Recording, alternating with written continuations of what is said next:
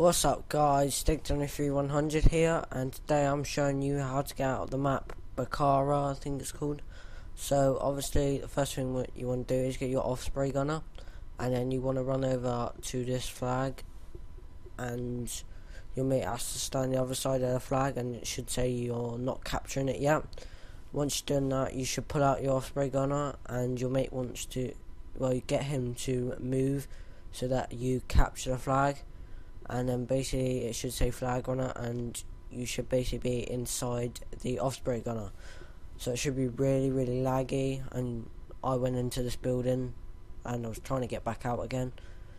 But you may have this problem, but don't worry, because you don't go straight up in the air straight away. And at this point here I was just trying to jump over these railings so I could actually get out and go up in the air. So I managed to do it. So that this is where I go up, and it takes me straight out the map.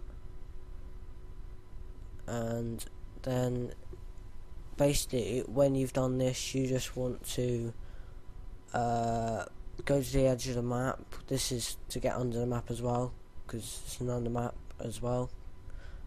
You want to go to like the edge of the map. You do have to walk quite far. What am I saying? Walk quite far, sorry, and get to the edge of the map, and you should literally just drop down onto like a barrier underneath the map. So like this. So I fall down and I land on top of a barrier. I do speed this up a bit because it took me like a couple of minutes to just walk over there. But you can walk under the whole map, go and explore it, see what's there and underneath the map. So it's like a view of me walking under the map.